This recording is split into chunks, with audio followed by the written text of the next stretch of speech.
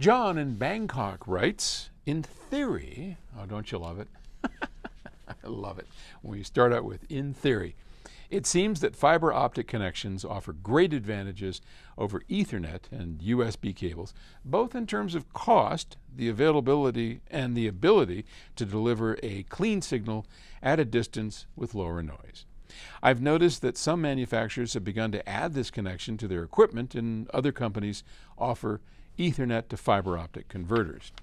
I went with fiber optic to connect my music server to my streamer in 2 different rooms, and it seems to offer a modest improvement. But I've been wrong before. Hey, join the club.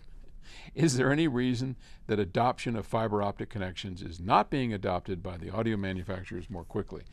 Yeah, there's probably a couple of reasons. First off, let's talk about the advantages and disadvantages of fiber. We happen to be working right in the middle with our chief engineer, Bob Stather, at the moment on a new product. We're always working on new products, okay?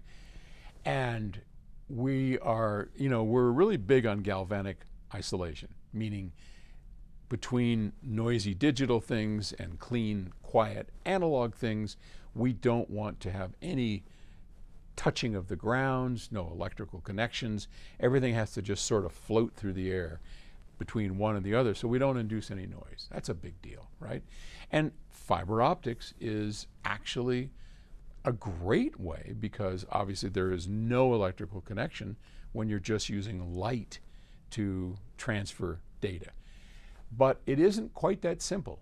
And one of the reasons we haven't added that into our internal guts of these products that we're futzing with is because the transceivers, transmitters, and the receivers of that have issues. They're not perfect. And two-way communication is difficult. The more we look into it, unless we go to some extraordinary lengths, there are much better solutions that are less expensive, that are more timing correct, we can handle jitter better.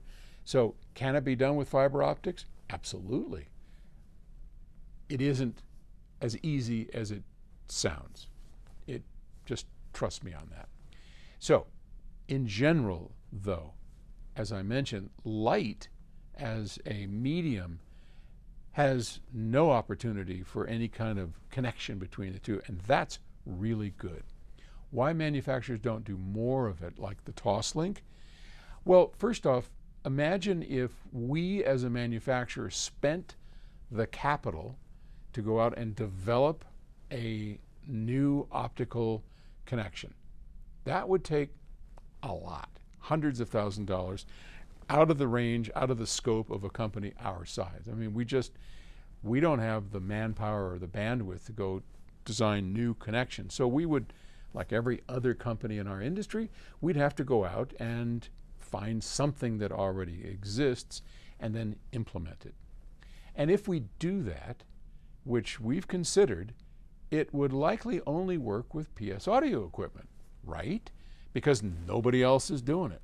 So take about, 10 years ago when we introduced the idea of using an HDMI connector to transfer I2S data. I2S data is the data that is inside of a transport or a DAC. That's the native way that digital audio data travels, and it has separate data lines, clock lines, all that stuff. If you see a CD player or a transport, they never come with I2S outputs, that native thing. They always multiplex it down. Then you go out coax or AES EBU on a balanced cable or on a Toslink. Well, that's all this I2S, I think it's 5 channels, all get multiplexed down to a single thing and then taken back out. So we thought, a much better way to do this is just keep it out. And this is something our good friend Doug Goldberg, who you'll be hearing more about, he's been working with us lately, and I'm really excited to have Doug on the team. Doug used to be the head of engineering for Northrop Grumman, this little defense company out there in Chicago, And he doesn't talk about what he did. One of those guys have to kill you, right?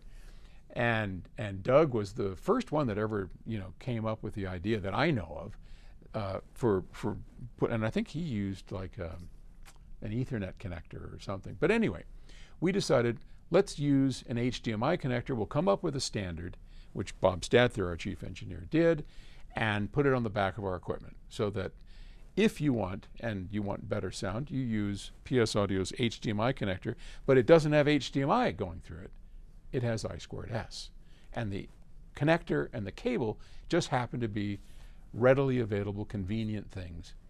Today, I would say probably 10, 15 manufacturers have adopted our I2S standard. And that's great. And we're very, very pleased to have shared that with the world.